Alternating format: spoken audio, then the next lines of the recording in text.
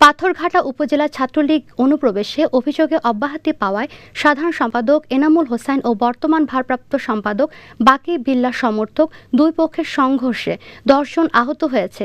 এ ঘটনায় 3 জনকে আটক করেছে পুলিশ।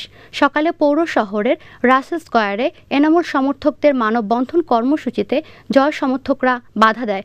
এতে উভয় পক্ষের মধ্যে সংঘর্ষ বাধে। এ সময় 10 জন আহত হয়। পরে পুলিশ লাঠিচার্জ করে পরিস্থিতি নিয়ন্ত্রণে আনে। পরে এনামুল সমর্থকরা শহরে রাসেল স্কয়ারে জড়ো হয়ে বিক্ষোভ সমাবেশ করে। এ সময় তারা এনামুল হোসেনকে উপজেলা ছাত্রলীগের সাধারণ সম্পাদক পদে পুনঃবহালের দাবি জানান।